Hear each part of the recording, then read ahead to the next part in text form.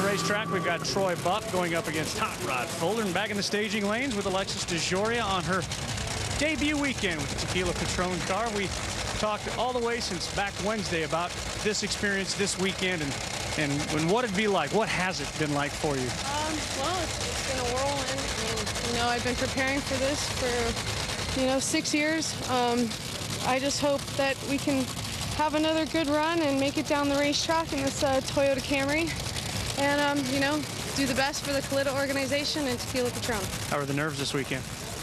Not as bad as I thought it was going to be, actually. So. And some good advice I see from Tony Schumacher. You talked to Del Worsham this weekend. They told you anything? Definitely. Well, with Tony, we're just, rapping back and forth like friends. But with Del, it's more, he's kind of my mentor. He's been teaching me from the beginning, as well as Jeff Brent.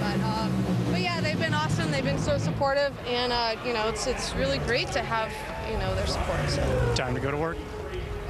Yeah, Del signed her funny car license a year ago right here at this track when she ran a 418. She hasn't equaled that since she's been on the grounds this weekend.